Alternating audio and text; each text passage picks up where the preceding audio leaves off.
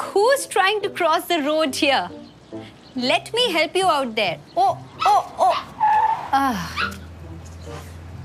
Finally.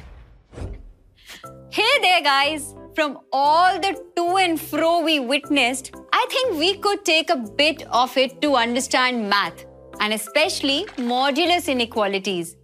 You must be wondering how this is even related to it. Patience, guys, patience.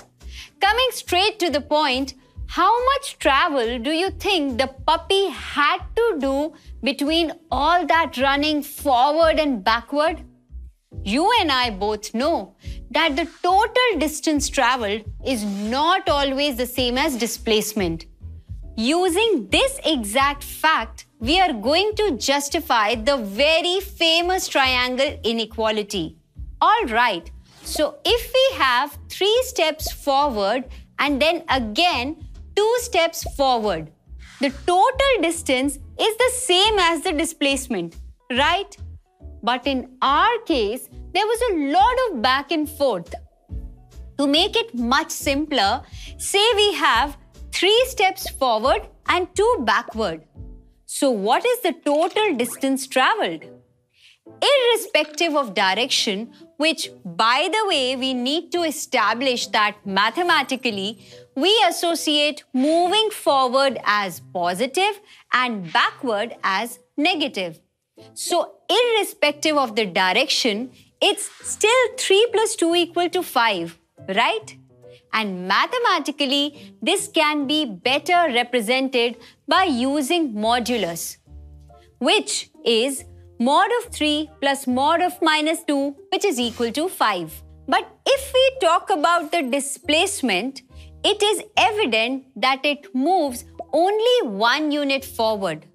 It's 1 unit which is calculated by modulus of 3 minus 2, which is equal to mod of 1, which gives us 1. As we can see, the displacement is not the same as distance. In fact, here displacement is less than the distance. And this is where the justification of triangle inequalities has been done. Didn't realize?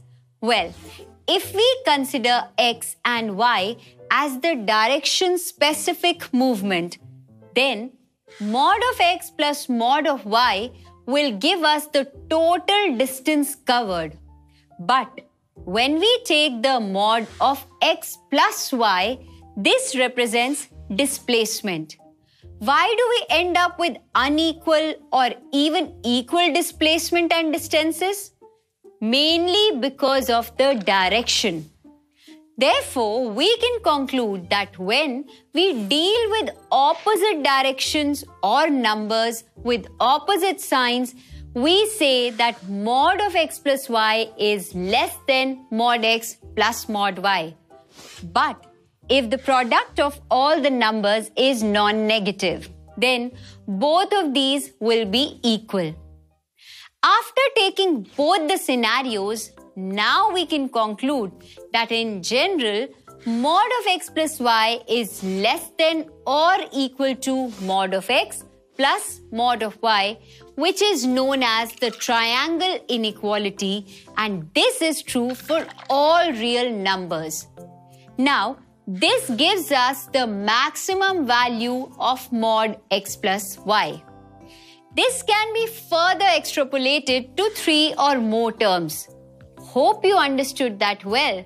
See you with more such interesting concepts. Bye.